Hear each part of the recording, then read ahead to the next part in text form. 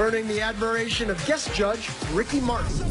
Mad respect, because someone else would have said, I'm gone, I'm out of here.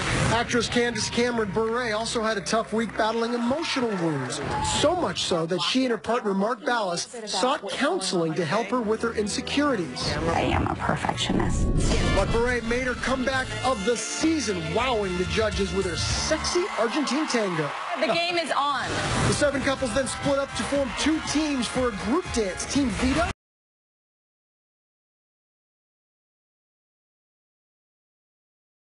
and Team Loca, which, due to Amy's injury, had to be judged on their pre-recorded dress rehearsal. Still, the Loca dominated. That was insane. I have never seen a tighter group performance ever. In the end, it was Real Housewife NeNe Leakes who tangoed off the dance floor for good.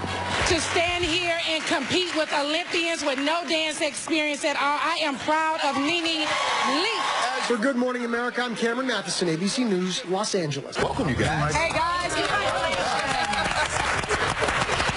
Now, you know what's, I'm watching, all right? Amy went to the hospital. She hurt her back. Danica fractured her rib. Charlie hurt his knee doing a pasa doble. Yeah. Well, it's not dancing with the stars. It's football.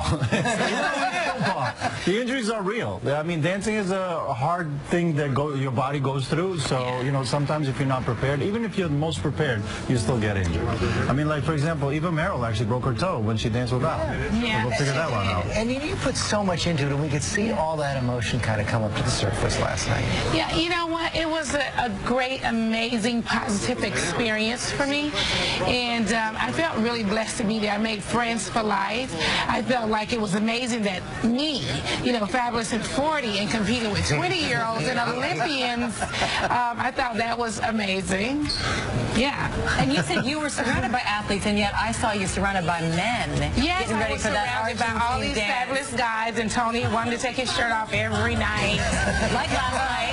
You required it. She was like, okay, shirt off. I've never heard complaints about the shirt coming off. I have to say, Michael, you know, at 40, you try to, like, show people exactly what a man's supposed to look like. All these youngins running around. Yeah. Like, hey. It was shocking last night when Twitter fans wanted you to take your shirt off. Yeah. You know, for Argentine tango, it was a little bit like, oh, really? Wow, okay. And then in the studio, they started screaming, take it off. I was like, okay, now I feel like I'm in a different type of place. It somehow all worked. Do you feel like this season is sort of there are the least clothes? I mean, Yes, I think they all got jealous that I was taking my shirt off, and they all decided to take all the next thing is pants off. That's where we need to go. We've seen that before, too. Watch out when they ask for it. That's what happened. Yeah, let me just say really quickly, great job. Congratulations. Oh, thank you so much.